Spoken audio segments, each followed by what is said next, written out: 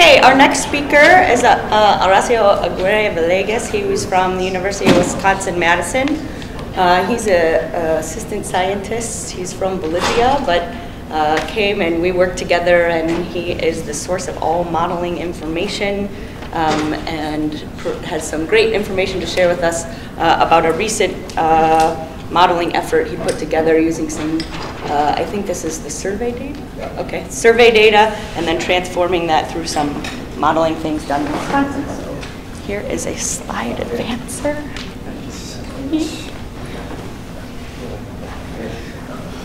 Yeah, good morning everyone. Thanks for being here for this presentation. So I'm gonna keep talking about Manure. And when we started this project, one of the key components was the beneficial management practices that we were going to consider throughout the life cycle of dairy production, and we wanted to see what these management practices were in Wisconsin. So today I'm going to present some of the results of a study that we conducted to first get information on the most common management practices in Wisconsin, and then to relate these practices to greenhouse gas emissions. So that's some introduction. Probably we already know right now that manure is a very important component of the dairy farm because it has some valuable nutrients, but also at the same time it is a major contributor to greenhouse gas emissions. Manure is responsible for around 7% of the methane and agricultural methane and nitrous oxide emissions, and is also the second source of greenhouse gas emissions at the dairy farm level after methane. Also, we saw that up to 70% of the nitrogen excreted can be emitted as ammonia, depending on the management practices during storage and land application.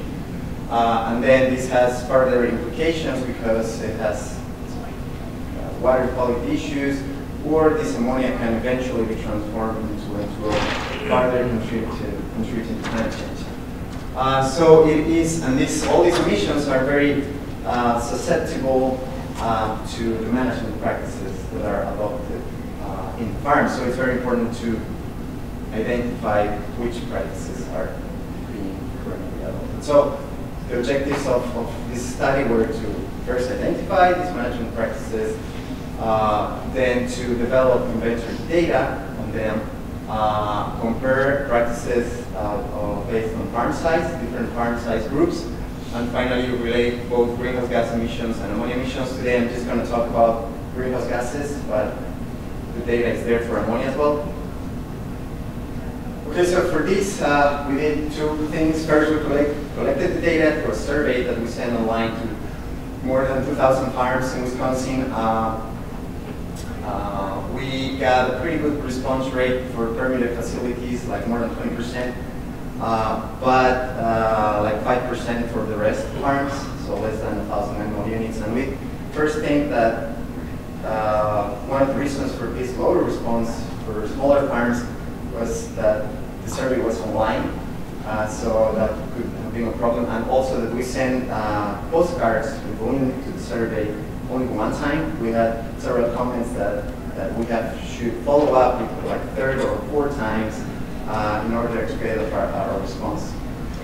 Anyway, the survey had two main areas: general farm operations and manure handling, which that's the main focus of this talk.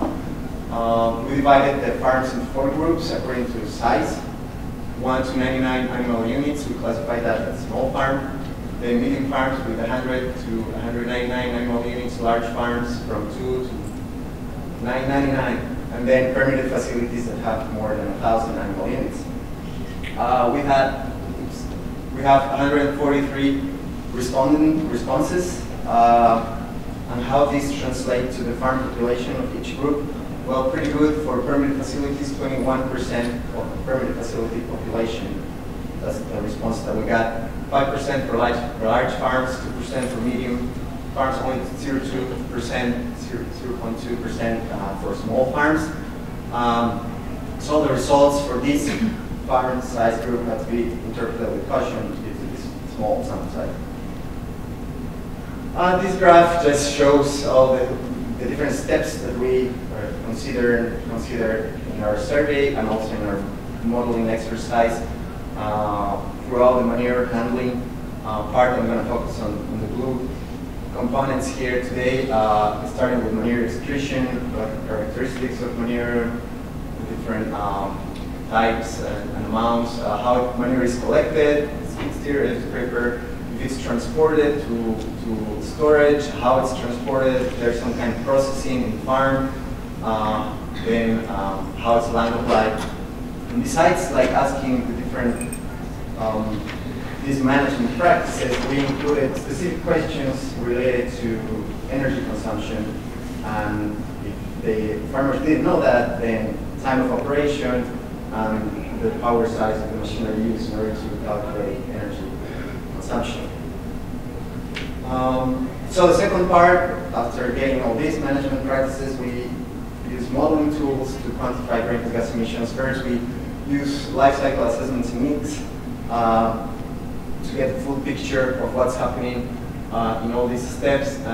Also, we use equations from the IXN model for methane and nitrous oxide, and then we use the survey data for energy consumption and fossil fuel emissions that are related to this. Finally, we model 9 scenarios.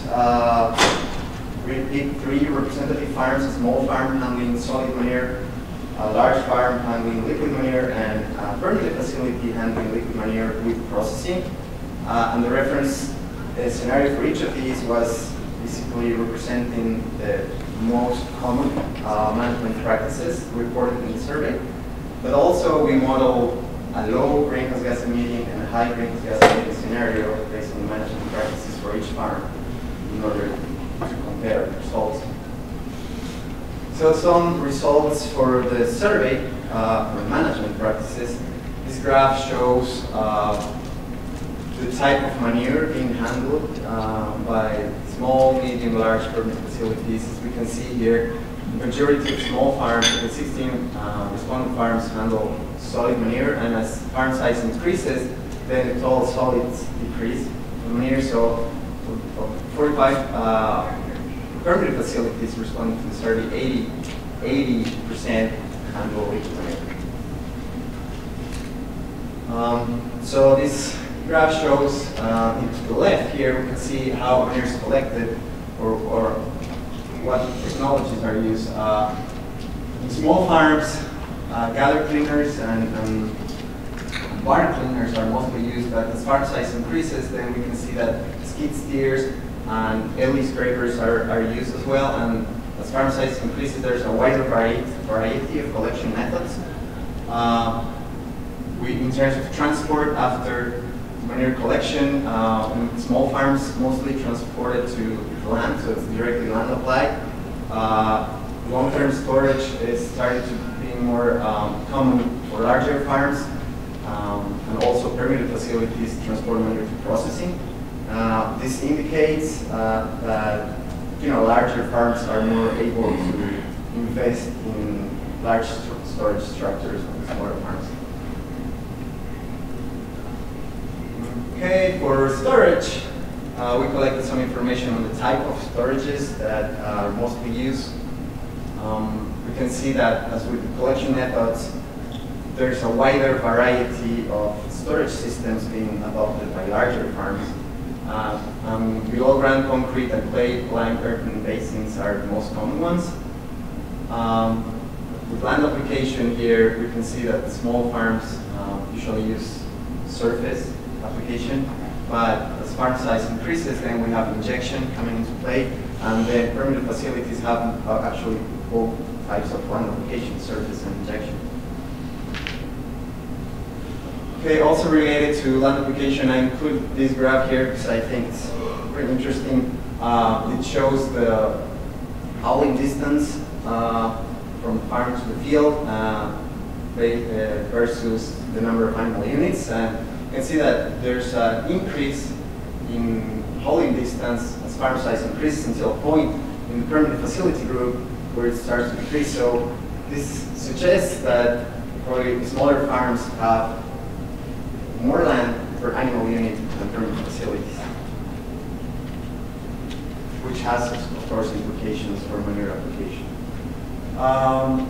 In terms of processing, only permitted facilities reported some kind of processing, mostly sand separation of those farms that use sand as bedding, solid liquid separation, and anaerobic digestion. For solid liquid separation, mostly screw presses were used. There are a couple of farms that reported centrifuges. For anaerobic digestion, mostly modified plug flows in Wisconsin, plug flows as well. Some farms use completely mixed digesters. We can see that the anaerobic digestion is always coupled with second or third technology. So it makes sense to further separate to digest the solid and liquid streams when you have anaerobic digestion in these farms. For these farms, an average 1.5 cubic meters of biogas per animal unit was calculated, mostly for electricity production that is connected to the grid at 25% capacity factor. Okay, so now for the second part, we have these management practices that we have been identified with the survey. So we put together these 9 scenarios. This table shows the different management practices that we consider in each of them, being the reference ones here in the middle, the most common ones. And then we have these low and high greenhouse gas emitting scenarios that we also model. So for collection, for example, skid steer, which is diesel fuel, diesel fuel, versus barn cleaner and eel spreader that use electricity. So we want to see how that affects greenhouse gas emissions. Transport, pumps mostly used in larger farms, no transport or a tanker in smaller farms. Processing only reported by permitted facilities. Most commonly, farms respond to this survey with all 3: sand separation, anaerobic digestion, and solid liquid separation, because they use sand as bedding. But also we want to see how solid liquid separation without anaerobic digestion perform in terms of greenhouse gas emissions. Storage, usually mostly done by larger farms. Basically, we change the retention time, usually manure storage for 6 months, so around about 2 times a year, in spring and fall in Wisconsin. But we want to see what happens if we consider shorter periods. And also, we evaluated storage with a natural crust formation on top, with and without. This is important because it has implications in terms of greenhouse gas emissions. This natural crust, organic crust, creates aerobic conditions of storage, which could reduce methane emissions, but at the same time could increase N2 emissions. So we want to see that. For land application, surface application, and injection, mostly done permitted. Okay, so this graph summarizes the results for all these 9 scenarios. Small farms here, these first 3, large farms, second 3, and permitted facility result in this last group of 3 bars. You can see that in small farms, greenhouse gas emissions are dominated mostly by N2 emissions that happen in application, land application. But then as farm size increases, we saw that manure type transitions to a more liquid form. So there's a need to start thinking about storage systems.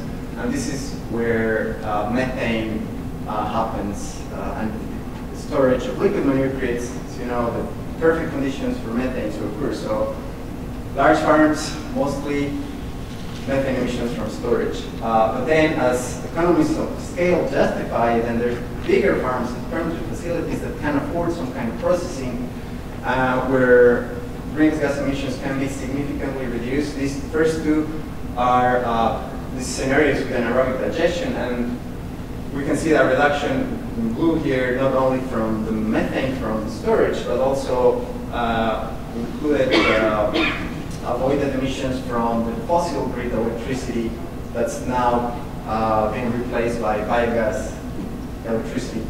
Also, solid liquid separation reduced compared to large farms, methane emissions from storage, which solid liquid separation is probably much cheaper than anaerobic digestion, so it's really a good processing strategy for farms to consider. In terms of collection, here in orange, we saw that electricity-based systems, so alley scrapers and barn cleaners are a little bit more efficient than skid steer, so lower greenhouse gas emissions here. As we included storage in this high scenario, of course, there's methane emissions in storage, but as we reduce the retention time from 6 months to 3 months, we can see a reduction in methane emissions during storage. But I mean, storage is a main driver here of methane emissions, but at the same time, it has some other benefits for water quality objectives that we need to consider. So it's probably not feasible to just get rid of, especially in Wisconsin, at this scale, large farms that handle liquid manure to get rid of storage system. In terms of surface application, land application, I didn't include ammonia emissions here, but of course, injection reduced ammonia significantly. At the same time, reducing indirect related potential nitrous oxide emissions that could happen from this ammonia. But also we saw that there was a slight increase in direct NCO emissions from injection instead of surface application, and the overall effect of these two was neutral here, so we saw no change in terms of NCO emissions here. Okay, so for the conclusions, we saw that small farms, mostly emissions in small farms are mostly driven by application in the form of nitrous oxide. But then as farm size increases, then storage plays a huge role in methane, in the form of methane emissions.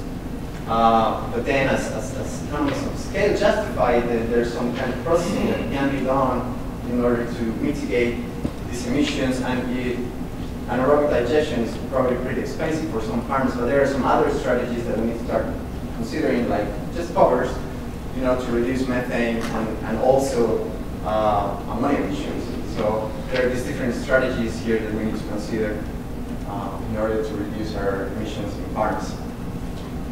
So with that, I think I'm going to finish. Thanks to USDA for funding the project. If you want to see more information on this study, ammonia emissions, or the other management practices and different energy consumption rates, etc., that's all included in the paper that's published in the Journal of Cleaner Production. Or you can write me an email, or we can talk. I'm going to be here until Friday. So thanks so much. Now open to questions.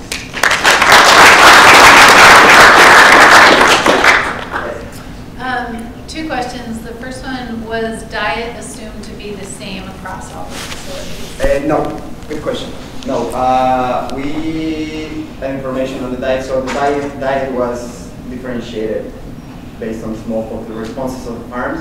So small farms, medium farms, so all had different diets. Yes, and different milk productions and different manure excretion rates. Yes.